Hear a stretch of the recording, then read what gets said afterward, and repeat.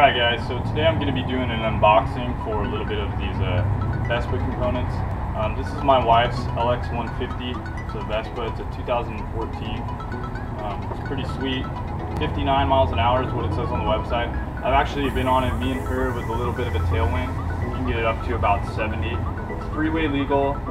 Like I said, it's 150 cc's, and it's a whole lot of fun to ride. So she rides this back and forth to school. It's pretty close to us. But anyways, so what I'm gonna do here is I got her some mods. She was feeling a little mod hungry, so fed her appetite. Today I'm opening this up. I got a Benchmade nitrous striker, D2 steel, auto assist. So again, pretty quick. Show you guys.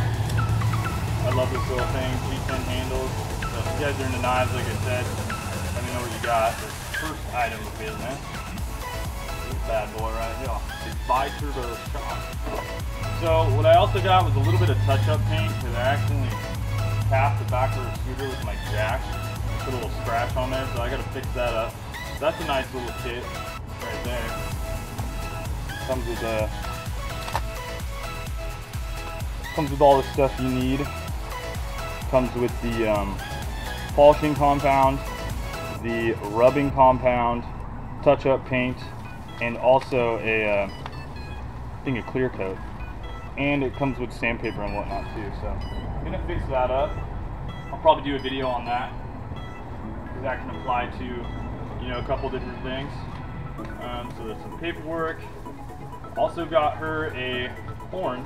It's supposed to be a whole hell of a lot louder than the stock factory horn. It's supposed to be 136 decibels. So that's really gonna make this thing sound, you know, a lot more prominent when she's riding around on the street. Might scare some people actually. So right now it's just kind of meep meep. So got that. Also just got some vinyl seat cleaner for seat here. Because I just use some of this motorcycle spray stuff, but I mean this is actual Vespa stuff, so hey, why not use what they recommend, right? It looks like they hooked me up with the Vespa Cozy, so that's cool. Viva la Vespa. Champagne of scooters. Vespa, champagne of scooters. Because if you know anything about scooters, this is pretty much the best scooter you can get. They're Italian made and they're all steel bodies. You know, this is all steel. This is all steel, the whole frame. There is some plastic. This is plastic, this is plastic, this is plastic. But for the most part, they're all steel. It's a great little scooter. So this is the big ticket item right here. This is the bad boy. Alright. Oh yeah, I also got little LEDs. Ordered more of these. Little LEDs, those are to go in gauge cluster right here. Got some red ones. Right now it's white. Let's see how that looks. Also got her a little Vespa sticker. I actually had to purchase. It was about $1.50, but pretty cool. Yeah, here is basically the Vespa coilover, right guys? So it's like your standard coilover, but it's for a scooter.